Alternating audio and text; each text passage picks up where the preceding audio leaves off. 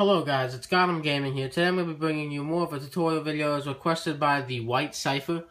I met him in a group chat on a YouTube video. Anyway, he asked me, now with the Agptek HD video capture one-click recorder, how can you, there's a problem now, sometimes, right here, if you plug the USB in, you plug it in, right here you click this button, it doesn't go red.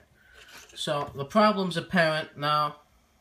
It's kind of because you get what you paid for, but this is a good piece of hardware if you use it right. Now, I'm using the colored cables and the HDMI so I can record my voice in my videos. Now, if you're recording strictly on HDMI, I want you guys to be aware you cannot record your voice with the this capture card on HDMI.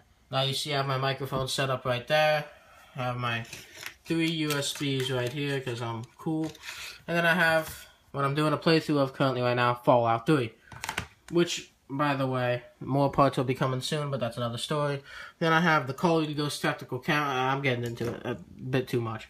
Anyway, make sure, because if these cords aren't in the tight back here, the shit won't record. Alright, it won't record.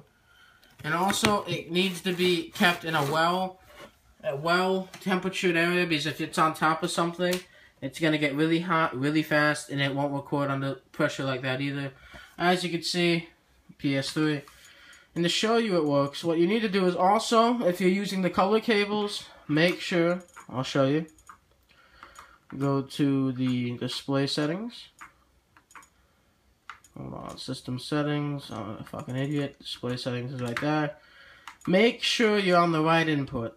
If you're on component D, make sure you're on 1080i, not 1080p, or else it won't record. And if you're on HDMI, make sure you're on 1080p and not 1080i, or else it won't record, and all that stuff.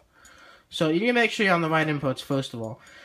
And also, you gotta make sure everything's plugged in correctly, and make sure it's, correct temperature, and you'll be alright overall. Now, to show you that this works, here, Fallout 3, clicked on it, wait for the game to boot up.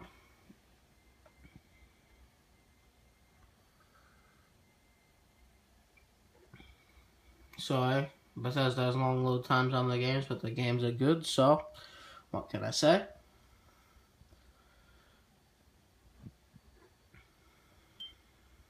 Yes, okay.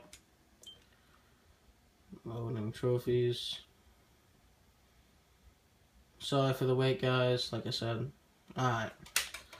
Now, it should work. Let me mute the TV so it doesn't give me fucking copyright for Bethesda getting music. So as you can see, the game's booted up. Now I'm going to click it. And it's recording. See, the red light's on. Now, you also, in order for this to work, you have to be in the game. You cannot be in the main menu of the PlayStation 3. For it to record, you have to be in-game. Or else it won't work. Alright? And then, you click this button to stop recording. It's pretty simple. Anyway, guys, this is Gotham Gaming. Hope you enjoyed this video. Hope this is helpful. More videos are on the way. For my 200 subscribers special, I decided I will be doing a room tour, a video game setup, essentially, and I'll show you all the stuff I play on and my games.